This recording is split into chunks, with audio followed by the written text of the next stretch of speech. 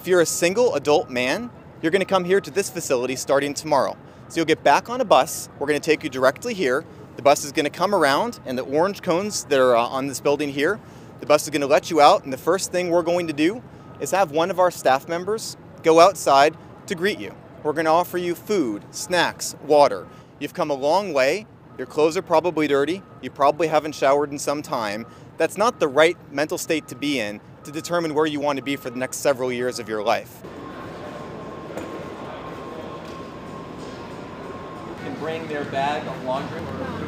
This is a historic moment. We haven't seen something like this in New York City for nearly a century. But more importantly, you'll continue to see the kind of welcoming we expect of the rest of the country. You will not see this anywhere else in the country.